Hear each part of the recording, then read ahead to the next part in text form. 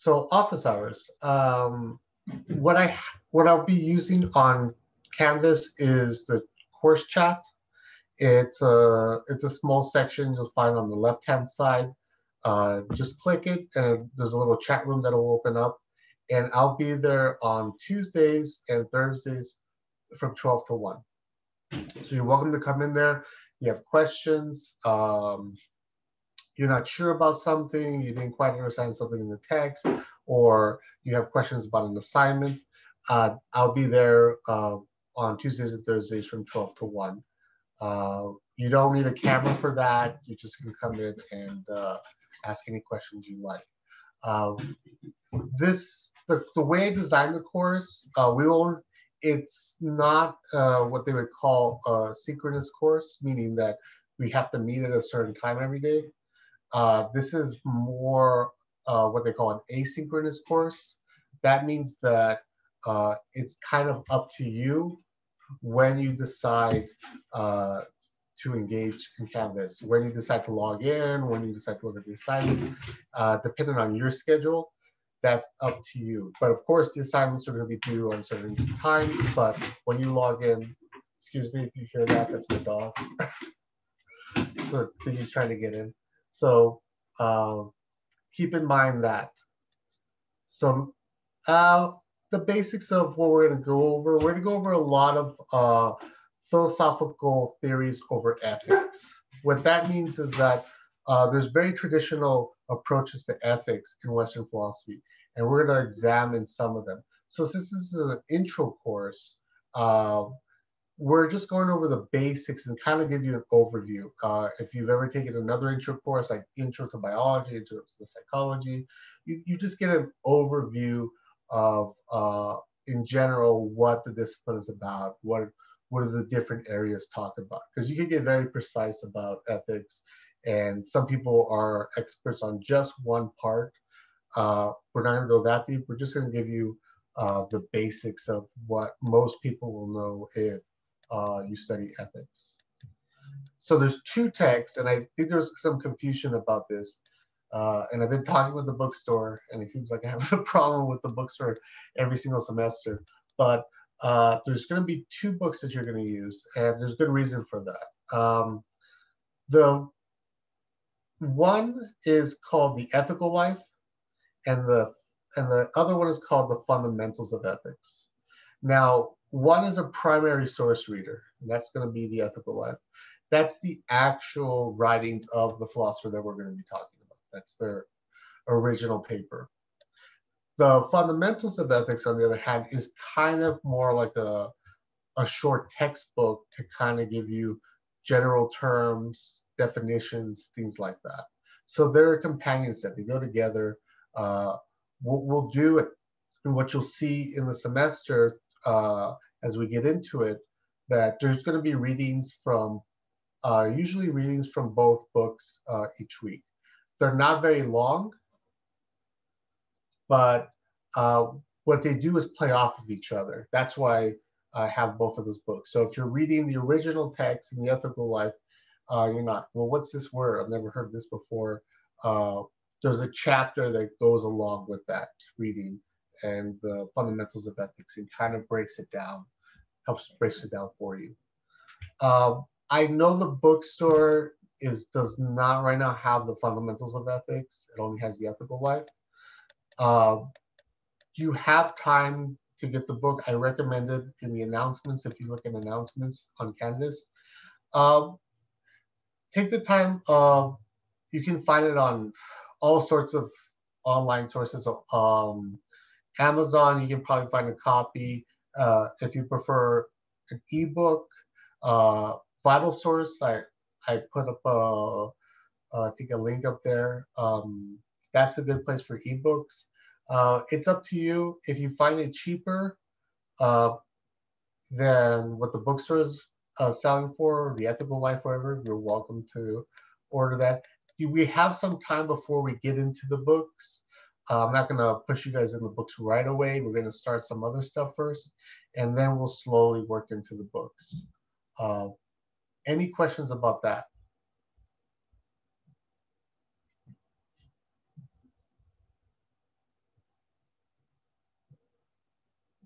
No questions?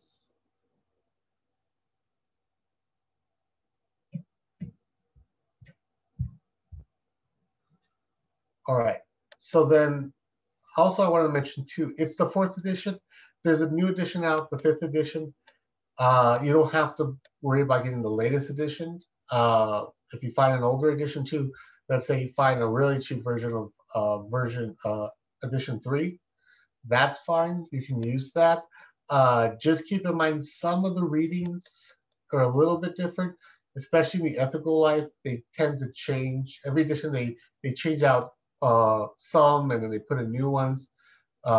So keep in mind that. Just check in the table of contents along with the syllabus of which readings are in the book. So that's it for these two. Now, let's get into, I think, what we really want to get into, or what you really want to hear is what you're going to need for this course. Now, since it's an online course, what I want to make sure everybody has, you have some Adobe Reader or something that can read PDF files. So the first reading that I have is a PDF for you guys. So make sure you have a PDF reader. If you don't, let me know and I'll help you out. Make sure your browser is up to date, whatever you're using, so that it's compatible with Canvas. And other stuff like the main thing I've noticed, students will try to do a lot of their work off of their smartphones. Try really not to do that. I'm actually learning about this myself right now in computer programming. When you develop a program for mobile devices is a lot different from when you make up a program for a regular PC or laptop. So Canvas hasn't really developed a nice, flow through between mobile and PC. So what I want to make sure, if you, especially, I mean, there's no problem, checking your grades or something like that on your smart device, but don't take the quizzes. There will be quizzes. Don't take the quizzes on your phone. Try to take the quizzes on a laptop or PC, because, yeah, it's not really designed to take it on your smartphone. Okay, so I don't want you guys to mess up or click something by accident, or you can't see the full screen, or something like that happens when you're trying to take a quiz. So try to make sure you use the same computer for that. Netiquette, just you can get into detail, but just general, considerate and respectful things to keep in mind. We'll have a discussion board. We'll have some back and forth about some serious issues. This is ethics. We're going to get into controversial issues, of course, but remember to kind of keep it respectful, right? You're not personally attacking anybody. We'll talk about that when we talk about logical fallacies. What you want to look at is the argument people are presenting. Philosophers were very popular for debating each other and arguing with each other, but we do so in a respectful way. We're looking at what the person is saying, what the subject matter is really about, and not just cheap shots at each other or anything like that. So in general, you can debate with each other. I encourage that. Just keep it respectful, that's all. So what we'll have for assignments. So we'll have discussion posts, like I mentioned right now, and that's where you'll be participating. I'll have questions each week, and then you'll respond to those questions. What you want, and make sure you do this, I want really well, this is a philosophy course, I want really well thought out responses. When I first started teaching online, I would get a lot of responses like, oh, that's a really great point. And then that's it. It's like, well, okay, but that's not helping anybody. That's not really in depth. That's not what I'm looking for.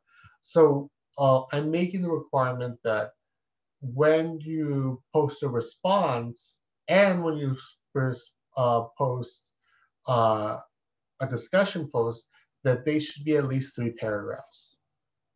So every discussion post should be at least 3 paragraphs, because they're going to be deep questions. They're going to be very serious questions. They may be questions about abortion or animal rights or something like that. You should get into it and show me what you learned from the book, not simply just quick responses like that's a really interesting point and then that's it.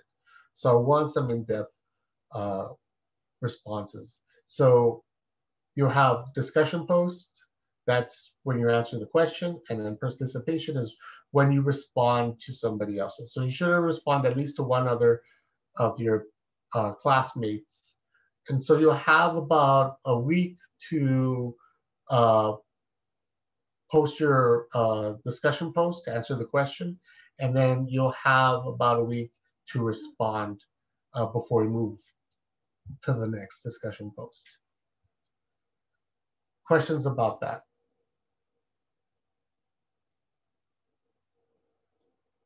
No questions? Okay, so there's going to be a group assignment. I know people hate group assignments, but they're also important. So this is where the real ethics happens. You've got to learn to work together. Doesn't change in the professional field or anything else. You always have to work with other people.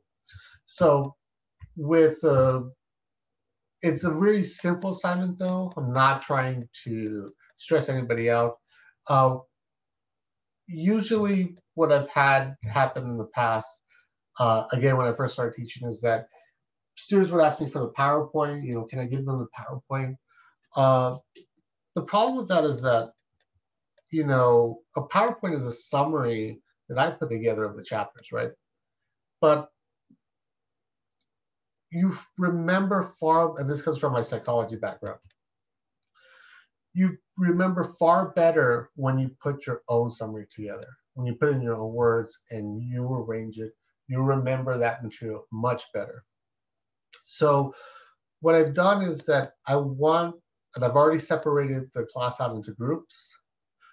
What I want you to do with your group is I've assigned you a particular set of chapters, a particular week, to create a PowerPoint summary of that section.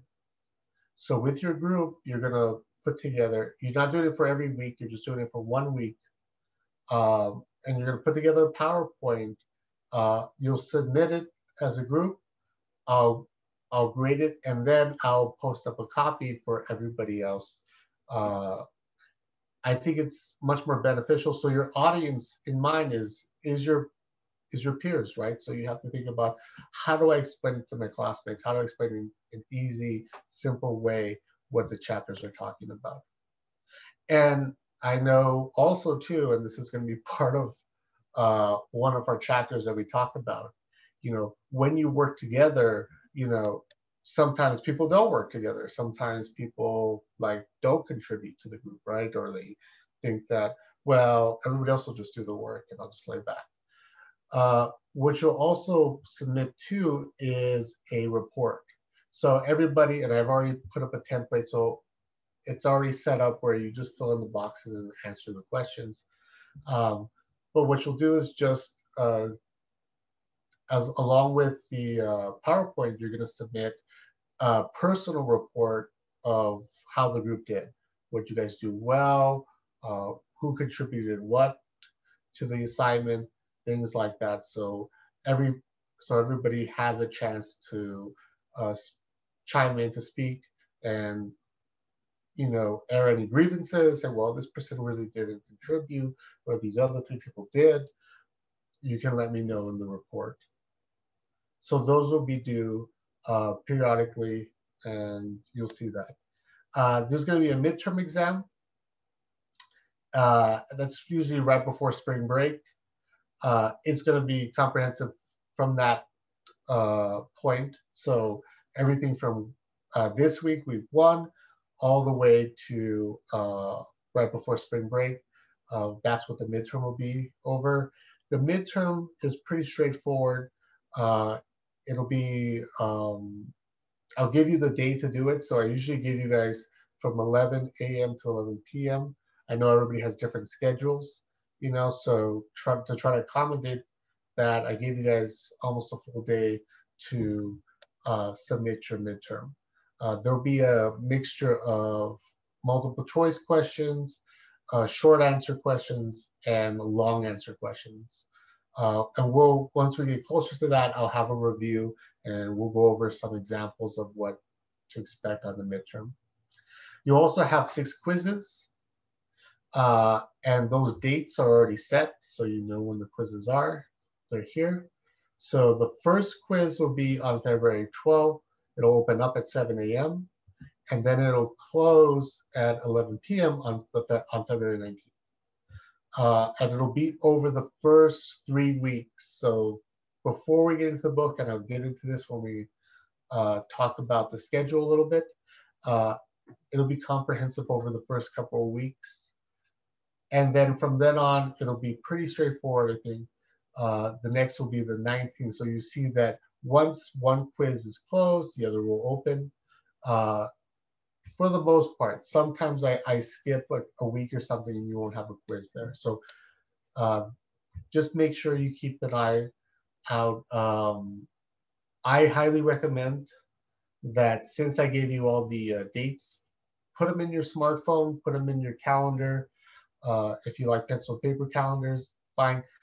Just keep in mind, don't forget the quizzes. I've had students who just, well, I forgot there was a quiz. It's like, well, I gave you the dates. It's up to you to keep track and make sure that you're on schedule.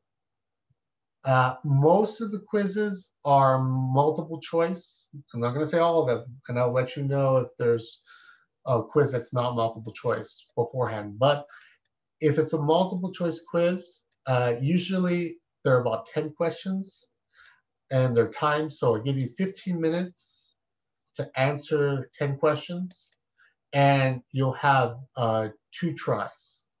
And I take the higher score out of the 2. So for example, let's say you take the first quiz on February 13th.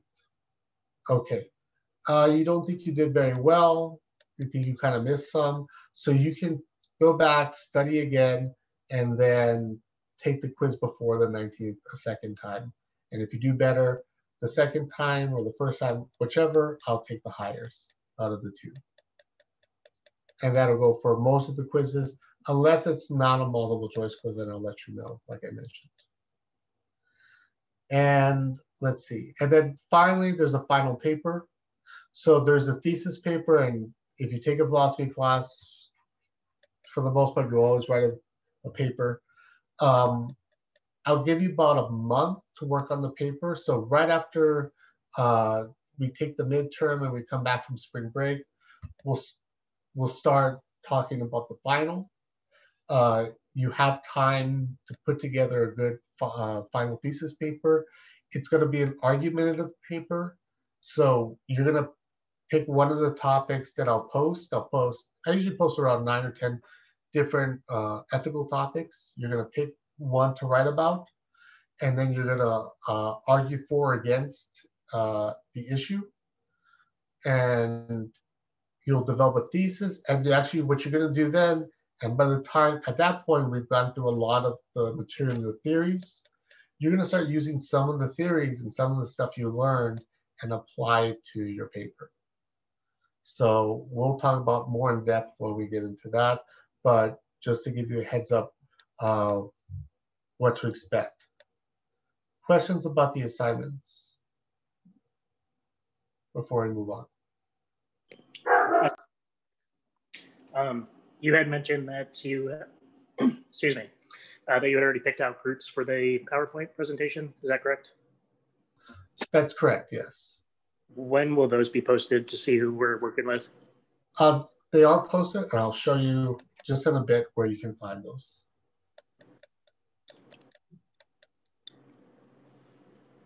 It's pretty simple. Let me switch screens for a second, and I'll show you on Canvas where you can find your group.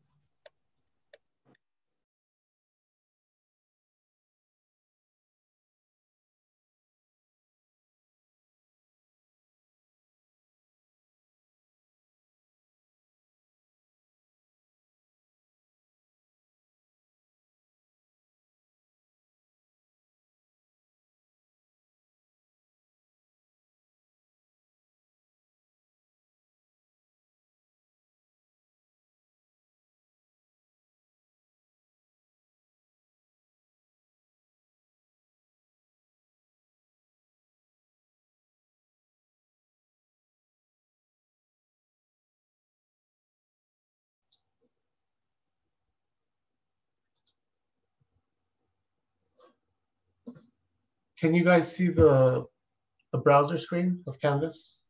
Yeah, we can see it. Okay, so where you go to find your group, just go to People on the left-hand side here, and then you see everybody, but then there's a tab for project groups. And then that's where you'll find your group. So you can just click down and you'll have the names for everybody to and just find yourself. All right, cool. Thank you. Mm-hmm. So usually we have 3 members per group. You're going to divide up the work. However you like to do it, divide up work, just put in your report when you turn it in, how you divided up the work. And what I have particular expectations I have for that presentation. So let me go back, I think, to have it. No, actually, we can just go here. So if you go to assignments,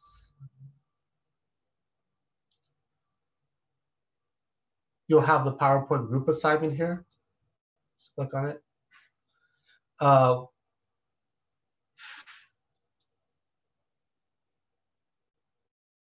It's going to load.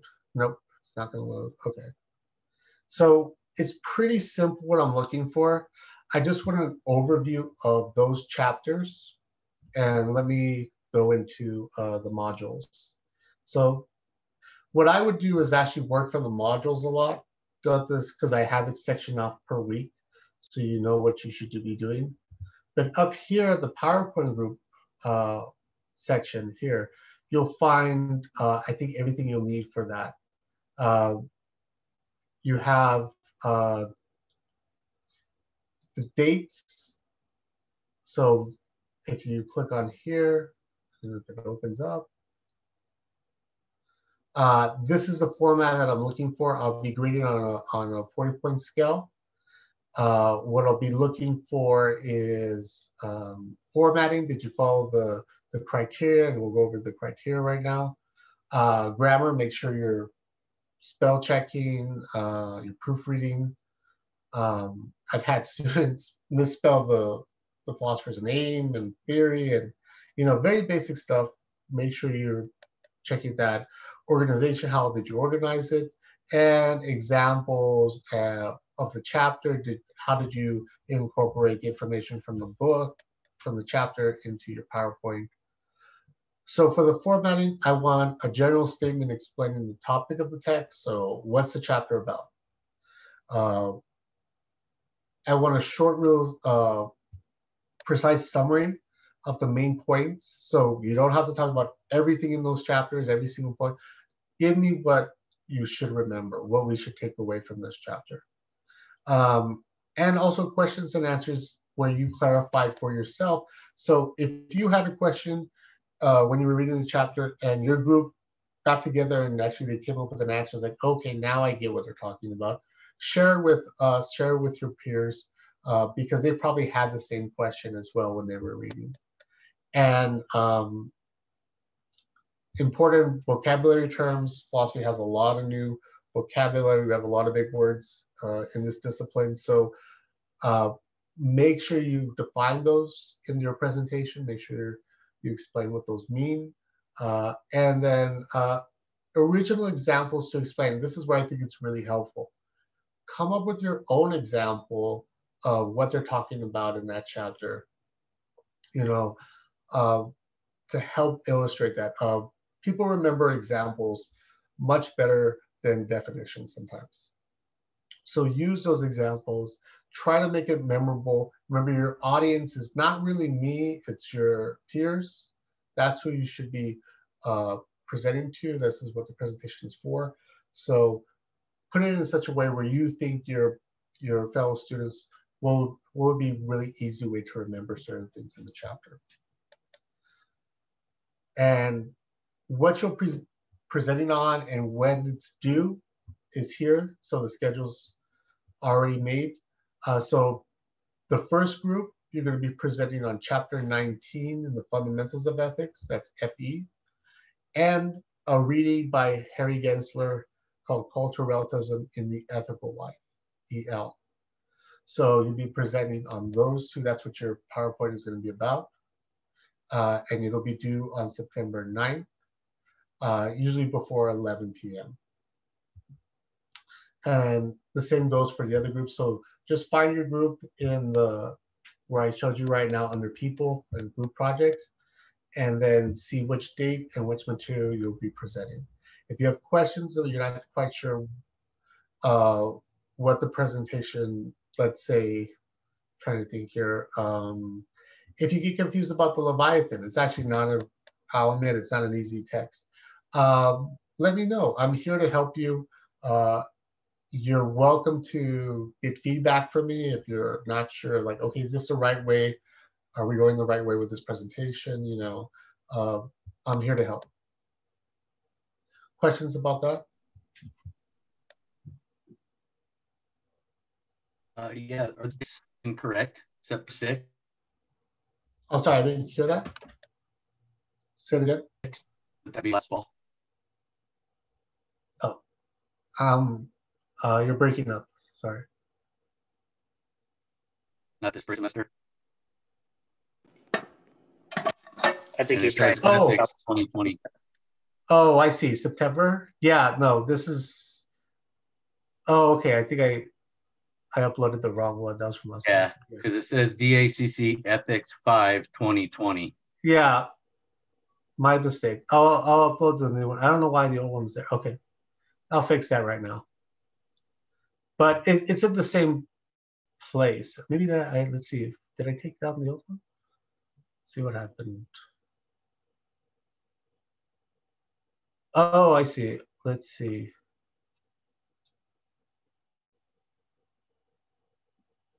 Okay. Yeah, I uploaded the old one. I'll take it down, but it's going to be in the same section. So I'll just put it right here, but I'll take down the old one and put the new one up. Thank you for spotting that. Any other questions?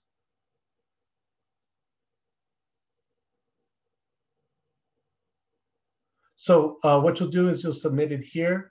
Just click on the first one, and then you'll attach your PowerPoint when you submit it. And I have a question about the submission. Yes. Yes. So does one person have to submit it, or everybody in the group needs to submit it? Only one person. Because it's already paired. Yeah. Canvas, if I set you in groups, it already kind of pairs everybody together. But what you will submit, this is what I was going to get to right now. What you will submit individually is the report, which is here. And so the report, this is where you can download this and fill it out. That's where you're going to fill in your information from your group, the tasks. So that's, you know, what each group member was responsible for, any issues, comments, contributions, things like that. It's really simple, but that's what each group member will submit as well. Make sense?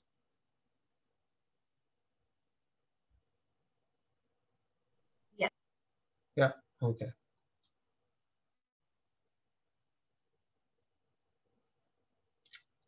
And then while we're here in the modules, the lecture videos, they're going to be up here. I have the first couple up to the midterm. So I've already recorded the logic lecture video, which we'll talk about right now. This is going to be the first stuff we're going to get into. And so you'll find a lot of the recordings here. Let's see. As also, when you submit your group assignment for PowerPoint, I'll post up the copy here under the PowerPoint group project. Right below, I'll put the first PowerPoint from group one, and then that's where you'll be able to find everybody's group PowerPoints. I took the liberty of also providing some just tips, some great stuff that I found online, videos, kind of tutorials, things to get ready for the semester, how to keep on track, how to organize your binder, things like that. You'll find some great stuff there. And then going to week 1, there's a student resource that goes along with the textbook. It has some practice quizzes. That's where you can go online and take some practice quizzes and prep for the different chapters. More Reasoning by Louis Vaughn. That's the PDF that we're going to start with. This is where we're going to first start reading before we get into the books. There's an introduction in the discussion board. This is not for grade this particular post. This is just to get familiar with everybody, introduce yourself. Resources. So when we get to the final paper, it'll have to be a cited paper, either MOA or APA. I have a little bit of a guide there to help you. If you have questions about that as well, when we get to that, I'll help you out.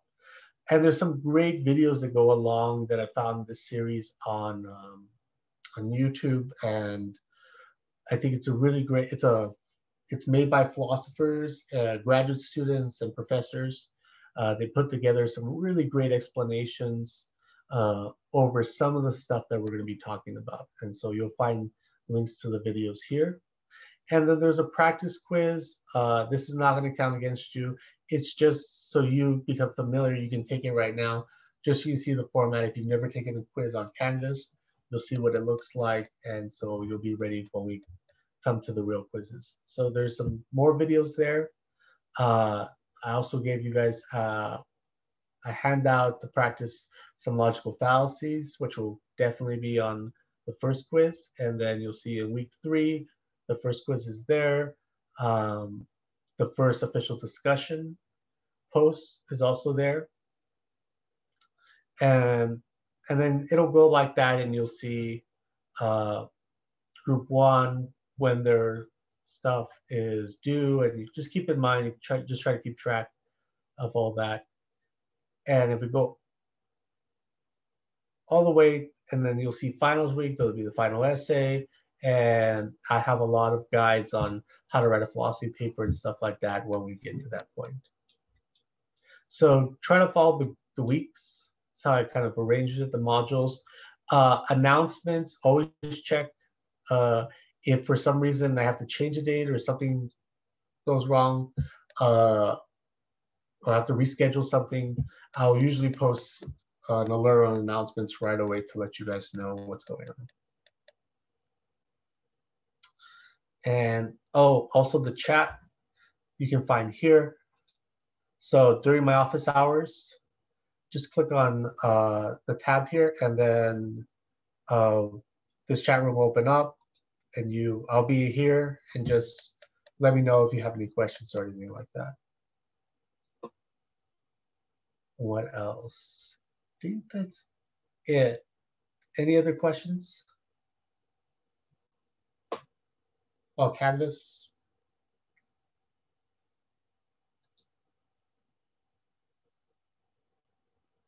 No?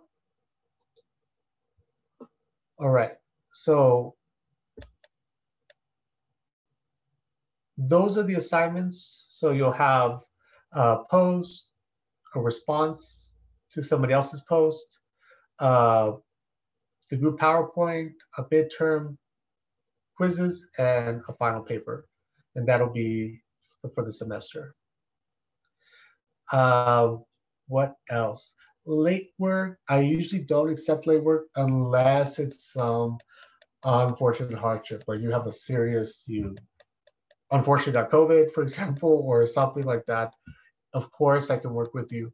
But since I have most of the dates already set, you know when things are taking place, you know way ahead of time. If you let me know some situation is coming up, let me know now. Don't wait. I've had students tell me, oh, I couldn't do the assignment, something happened, but they tell me 2 weeks after the assignment. They never talked to me before that.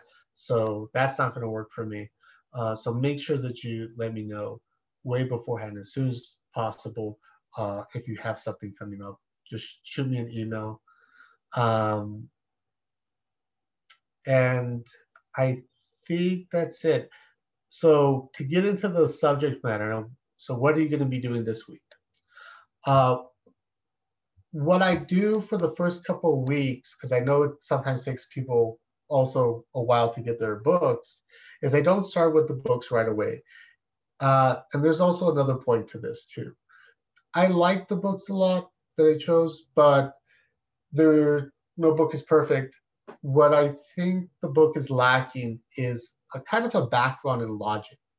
So we do offer a logic course here, but most people haven't taken logic, I found out. So what I do is a little bit of a crash course in basic logic and philosophical logic to kind of give you guys a prep and ready for when we get into the textbook. So the transition to the textbook is easier. And it's just helpful in general in life to learn to think logically and critically. So what we'll be using for the first couple of weeks is I'll supplement that material with a really great chapter from another book by the philosopher Louis Vaughan. He's developed a chapter called Moral Reasoning. I taken it from a book, and so that's why the pages are there. So you're just going from that PDF. That's what we'll be covering for the first 3 weeks. We'll be going over that, and to help you guys, the YouTube videos that I showed you, those links, as along with my lecture that I have already developed over this. So that's what we'll be working on, and that's what your first quiz and discussion post will be about, is the stuff that we learned in the first 3 weeks. So make sure you start reading that, you start going over that material. It's really great, and it'll help you. Hopefully you'll see after the first 3 weeks, you'll see why talking about argument structures, talking about inferences, premises, that stuff is going to make reading this stuff a lot easier.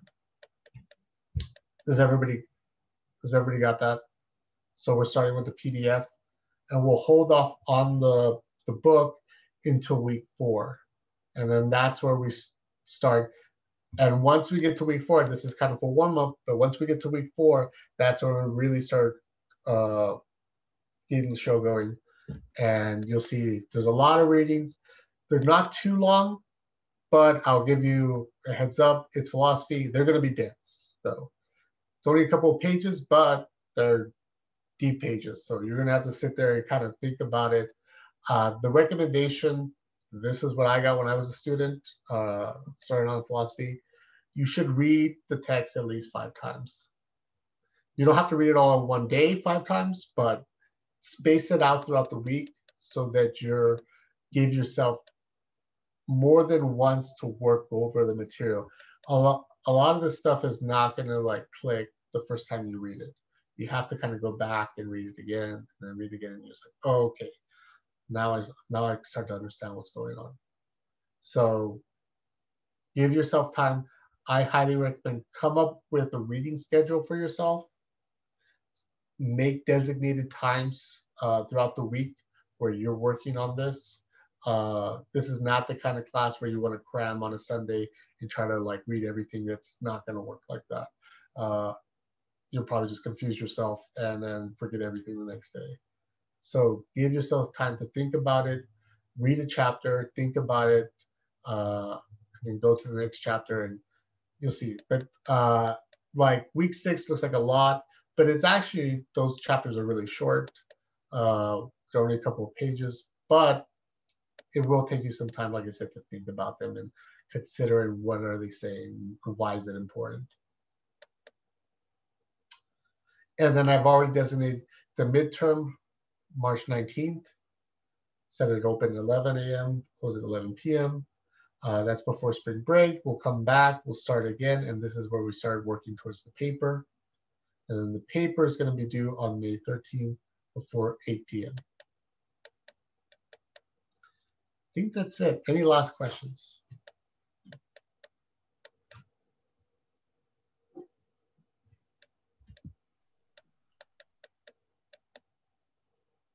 You guys are quiet.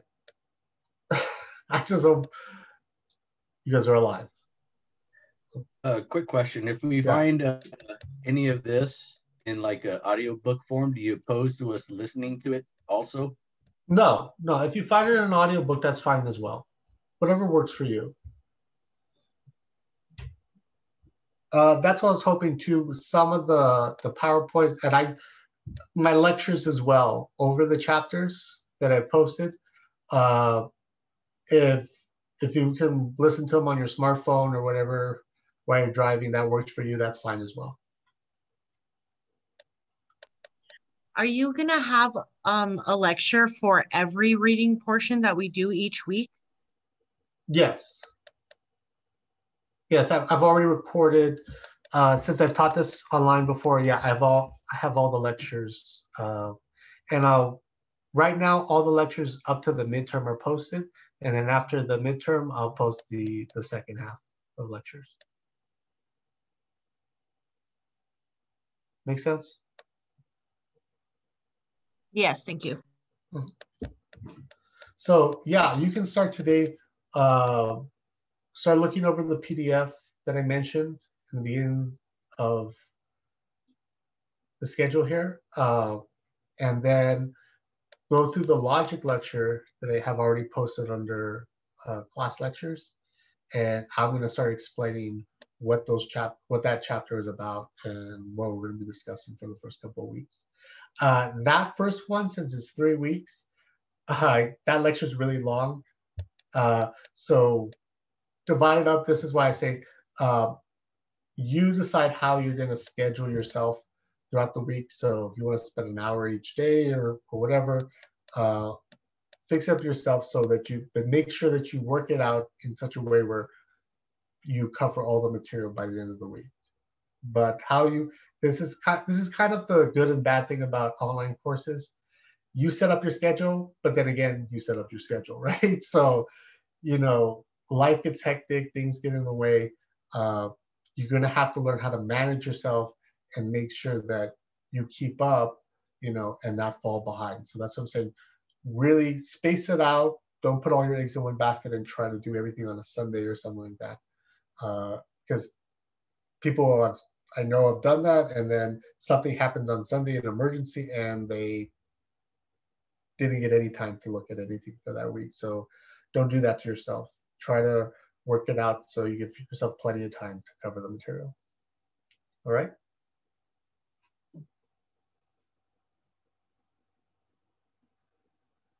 Anything else?